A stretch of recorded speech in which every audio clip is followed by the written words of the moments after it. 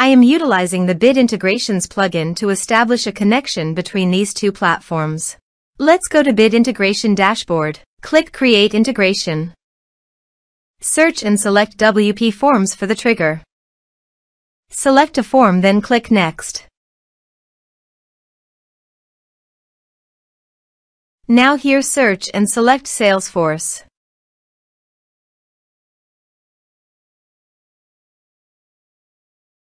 Here you can give a meaningful integration name as you want. To get the client ID and client secret, open your Salesforce. Now go to Setup.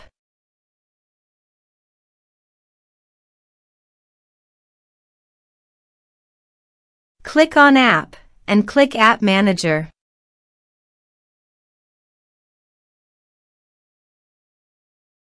Now click on the New Connected App button.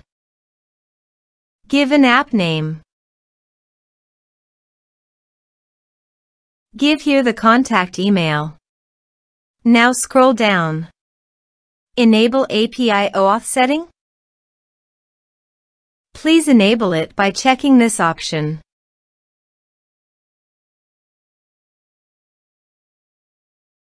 Now go to your integration setting. Then copy the authorized redirect URL and paste it here. Now here you have to select the OAuth scope, which is full access. Now click Add.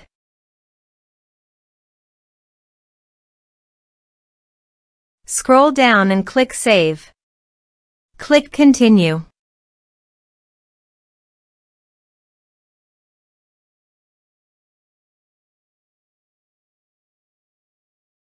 And the changes can take up to 10 minutes to take effect. Now to get the client ID and client secret, click Manage Consumer Details. The verification code is sent to your registered email account.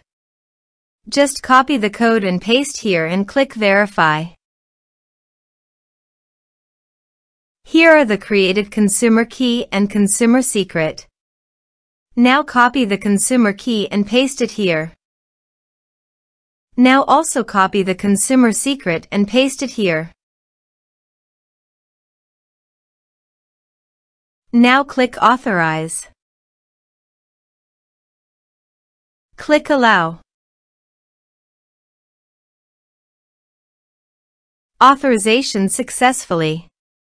Now click Next. Now select the module from the drop-down list. Now map the field.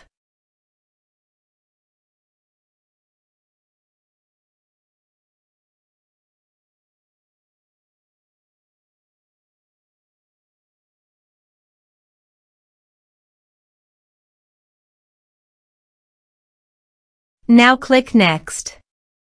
Now click Finish and Save. Now go to your form and type some information and submit the form.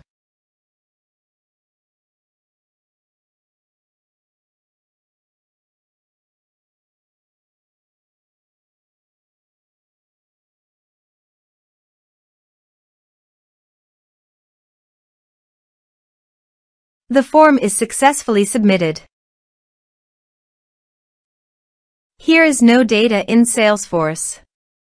Also, go to the Salesforce account to check whether the data is going to the Salesforce account or not. Here is the data that came into Salesforce through the integration. Thanks for watching.